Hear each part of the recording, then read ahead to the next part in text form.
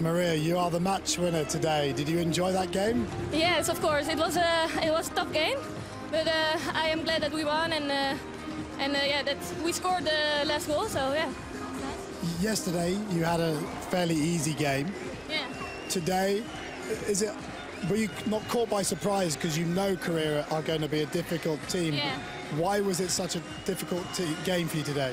Well, yeah, we knew that it was different from yesterday, so we had to be more focused, more concentrated. But we were also focused against France, of course, but it was different, so we tried to do that, and yeah, we have won. So I guess the one thing to improve on, penalty corners were very difficult for you today.